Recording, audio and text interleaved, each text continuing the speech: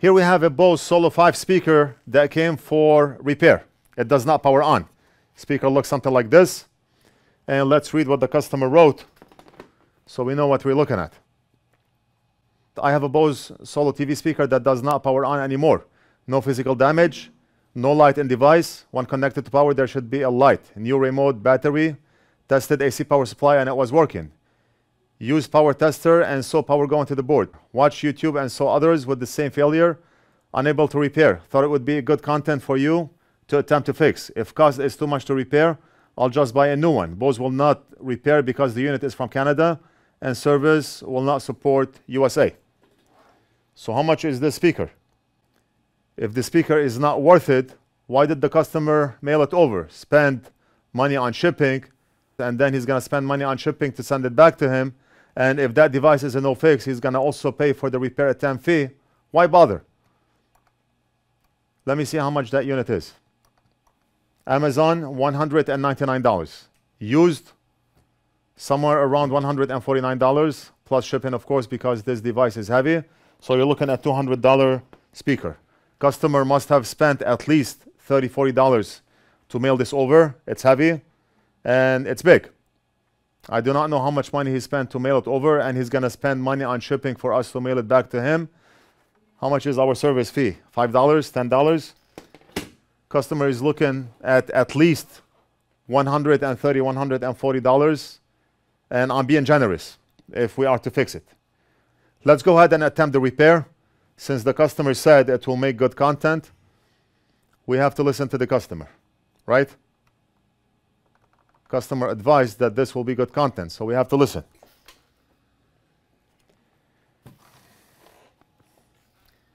We already have the motherboard out right here.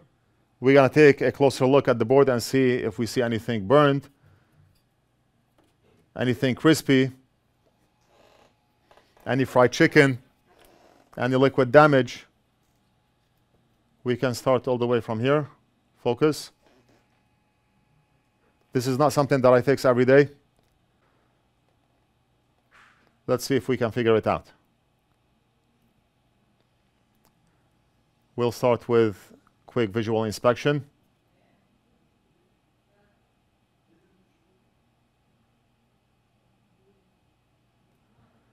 And nothing stands out as being faulty. LED 1, LED 2. And the power adapter is right over here. The power connector, not adapter. If we flip the board,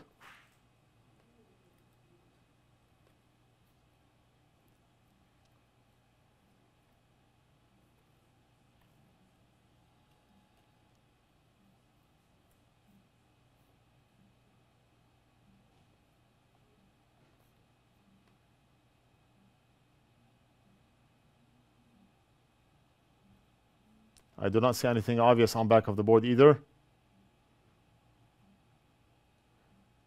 And it's going to be a shot in the dark. What is going on with this board? You know what? Why not plug power onto the board and monitor the board under a thermal camera and see what happens? Maybe that would give us a clue. Let's plug the power adapter, and that's a 20-volt power adapter. And just to be honest with you, I did that before I started the video a few days ago. And I'll let you know what I found out. Because I already ordered the chip, and I think that chip is the problem. Look at this. I have power plugged in to the board, and we see something hot right over here. So maybe that's a starting point. Right there.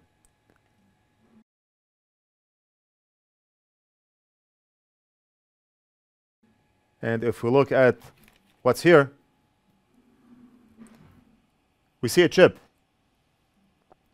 54335. So a few days ago when I tested that board and I came across the chip, I said, why not order that chip and we'll try it together and see if that will fix the problem. It may or it may not fix the problem. We do not know, but that's a starting point. We do not have any circuit diagrams for this board. And we do not want to spend a lot of time on this board since it's not worth fixing. The customer already said if it's gonna cost too much, he's gonna buy a new one. But he still paid to ship it over here. I do not know how that works. Where's common sense? So I ordered one chip, only one, because I do not think that we will see this speaker here again. Unless somebody want to mail the motherboard only and that fixes the problem, then we may be able to help out the customer.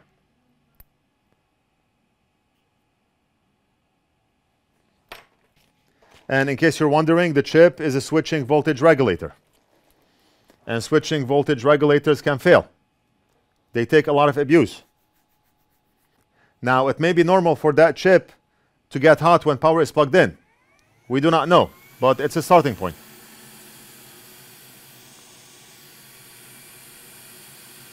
Pin number 1 is on the top right.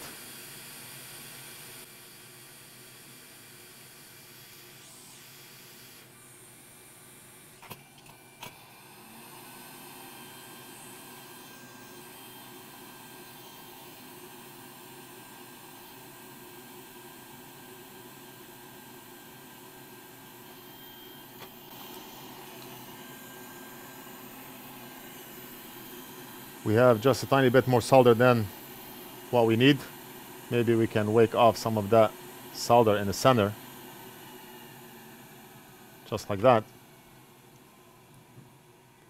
And perfect.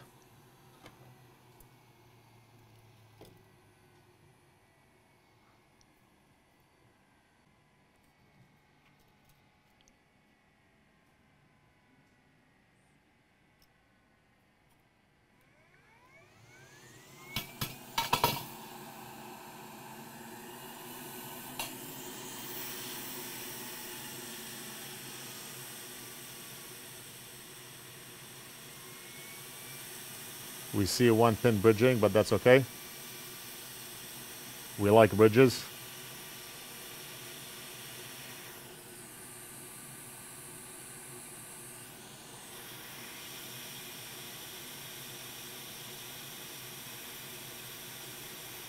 Very nice.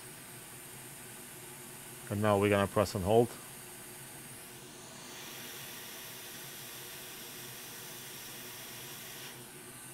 And we're done.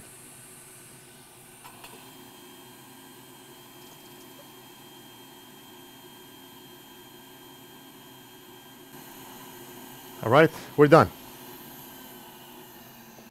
Now let's see what happens if we plug the power adapter.